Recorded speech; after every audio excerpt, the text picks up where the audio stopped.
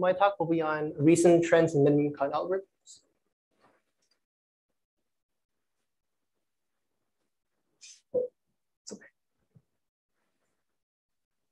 So in this talk, we'll be considering various forms of the min-cut algorithm, the min-cut problem in graphs. So this is given the graph, find a minimum cardinality or weight set of edges whose removal disconnects the graph in some way. And this way will depend on the problem, the specific min-cut problem. So for example, the global min-cut problem, all we need to do is to disconnect the graph, disconnect any two vertices from each other. For the ST min-cut problem, we are also given two vertices S and T, and one disconnects those two specific vertices. And another variant, which actually generalizes the above two, is a Steiner min-cut. So here we're given a subset of vertices as the terminals, and we just want to disconnect any two vertices, terminals from each other. So for example, if the terminal set is just the two element set S and T, then this is just ST min-cut. And the terminals are just all the vertices, then this is global min-cut. We can also consider problems that involve computing multiple min-cuts. For example, the single source min-cut problem, we're given a source S, and we'll find for all vertices T, the ST min-cut. And finally, the common generalization of all these problems, the all pairs min-cut, find the ST min-cut for all pairs ST, all pairs of vertices S and T. So in this talk, we'll be mainly concerned about fast algorithms to solve these problems. One of the most well-known theorems, the Maxwell min-cut theorem, shows that the ST min-cut problem can be solved by a single ST max flow call. And a recent breakthrough by Chen et al. Showed that this can actually be done in almost linear time, so almost optimally. The other problems, it turns out we can reduce these problems to the ST min-cut problem. So in particular, global, Steiner, and single source min-cut can be trivially reduced to n-1 calls to ST min-cut, which in turn can be reduced to ST max flow. One of the classic results in the field by Gomery Hu showed that all pairs min-cut can also be reduced to n-1 calls. So this is non-trivial because the trivial reduction will require n² calls, but they show that only n-1 calls suffice. So, but for the global min-cut in particular, Karger devised an algorithm to solve this problem without using max flow. And this ran in near linear randomized time. So, so based on these known results, we have a hierarchy of the problem complexity of these min-cut problems. The first group are the all pairs single source and Steiner min-cuts. They require n-1 max flows. The ST min-cut is by itself. It requires a single max flow. And finally, there's a global min-cut, which is easier than max flow. It requires just near linear time, but only in the randomized case. So we can think of, we can pictorially think of the hierarchy as we have a group of these problems. Each of them is reduces to each of these reduces from the one before it. And finally, we have these two incomparable problems, ST which require one max flow and global, which require no max flows, but only for randomized algorithms. So this was the landscape of the min-cut problems before our work.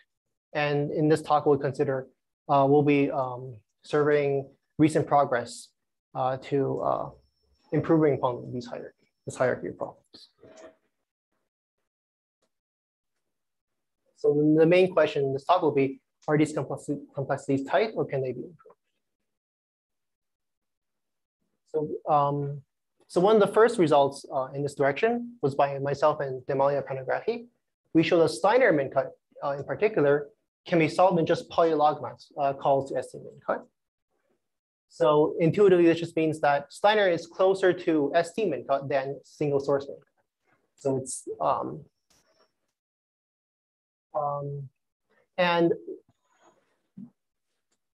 at the time, this actually gave the reduction can actually be de-randomized. And at the time, it gave the fast deterministic algorithm for even global min-cut.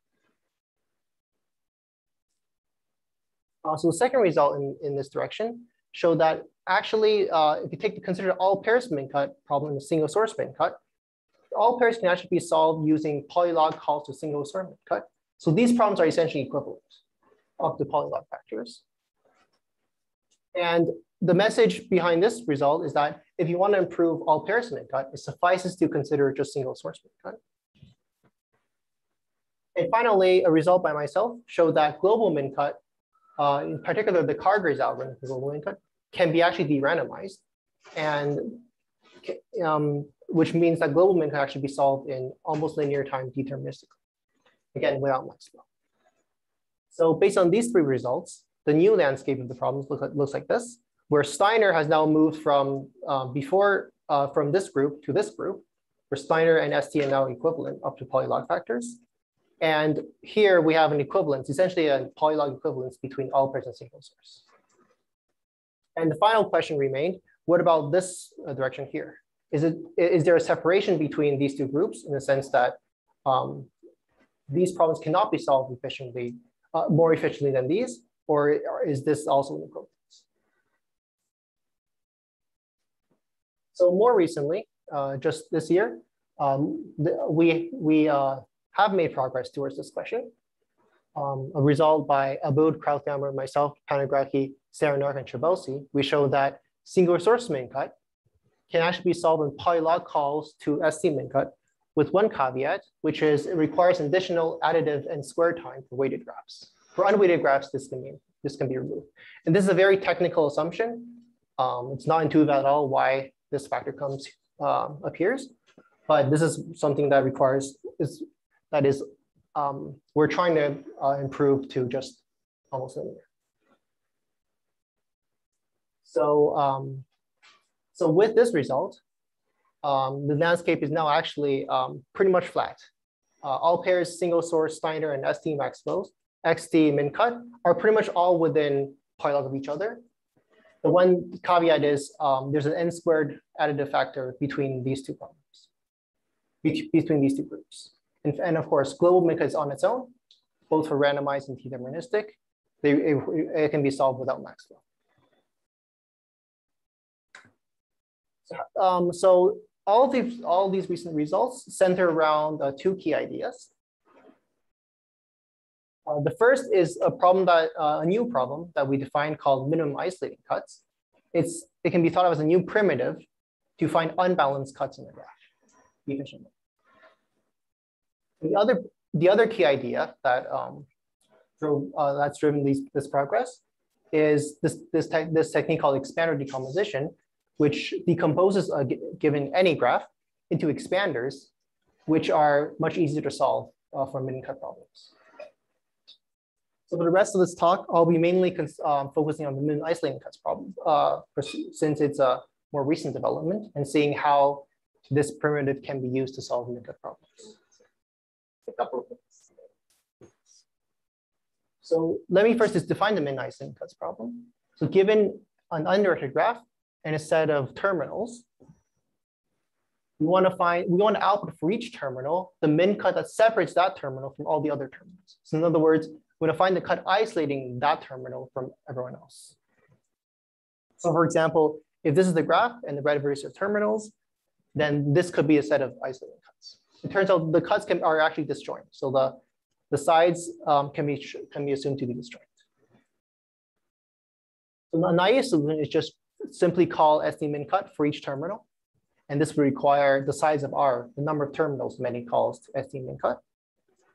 But the main result in this direction, which we call the isolating cuts lemma, show that we can actually do much better. We can solve this problem in just logarithmic many calls. In other words, min isolating cuts have the same complexity roughly as just ST min cut. So this algorithm itself is actually quite simple. Like the algorithm proof is only 2 pages, but unfortunately I won't have time to go over it. Instead, I'll show how this min isolating cuts primitive can be used to solve Steiner min cut in a very simple way. So recall the Steiner min cut problem. We just want to disconnect some 2 given terminals from each other. And here's the algorithm. We're going to sample the various probabilities, like geometrically decreasing probabilities, 1/2, 1/4, 1/8, and so on.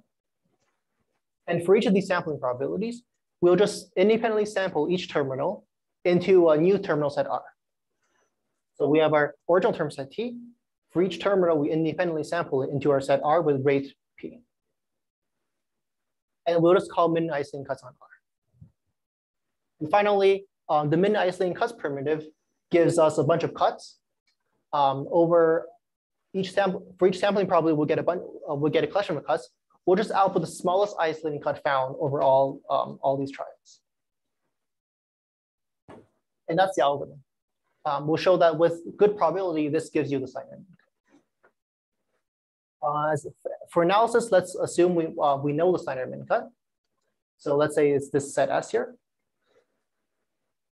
The key observation is that if we sample it probably roughly 1 over the size of S, of course, we don't know this probability, but we're trying pretty much all the probabilities. If we sample with this 1 over the size of S, then the probability sampling exactly one vertex in S is a constant. And this is just a simple probability bound. You can think of in expectation, it's 1 if we sample with probably 1 over the size of S. And this random error was not too adversarial. That with good probability, we'll sample exactly 1. And this occurs, then the Steiner min cut, this cut is actually a valid isolating cut. And it can be shown that isolating cuts are in fact Steiner min cuts. So the isolating cut for this sample terminal will indeed be the Steiner min cut. So that essentially concludes my talk. Future directions. One of the most interesting directions, in my opinion, is directed graphs. So this landscape is much less understood. For example, the global min cut is still, the complexity of global min cut is still unknown. A recent result by Sen, myself, Narang, Panagari, Saranak showed that this can be done in root and max flows. Of course, this is still far from optimal. A very interesting question is, can this be done in polylog max flows, or is this not possible? What about Steiner min cut? Turns out this is actually surprisingly hard. There are lower bounds that show there's no subquadratic time algorithm. And part of the reason is because the min isolating cuts technology also fails. This is actually a hard problem for directed graphs. And finally, what about the expander decomposition technique that I didn't have time to go over? Turns out this can be generalized to directed graphs, but the guarantees are much weaker. And one open problem I'm interested in is, can we strengthen the directed expander decomposition to hopefully solve, let's say, global min cut in faster time? That concludes my talk. Feel free to chat. If you're interested in any of these problems, I'd be happy to chat offline.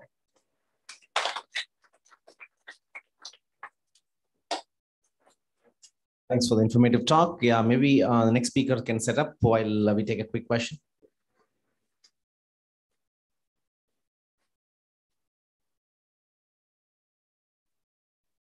Yep.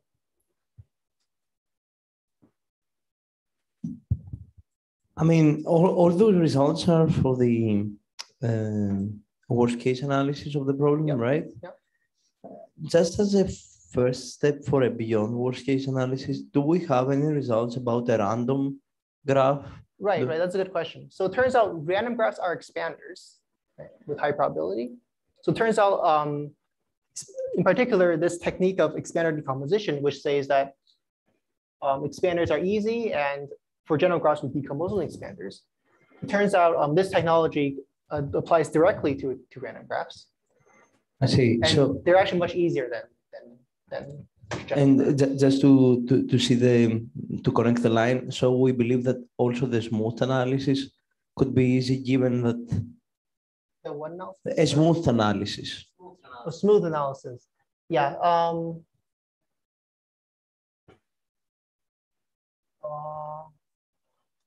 I'm not sure. I think like yeah, because this problem is very combinatorial, so I'm not sure what smooth analysis means. Just to close it, so do we believe that there is an open question for the random graphs, or it is more or less? I think it's more or less solved, because random graphs are expanders, which are much easier than general graphs. I see. Thank you. Let's take any other questions in the break and move to the next talk.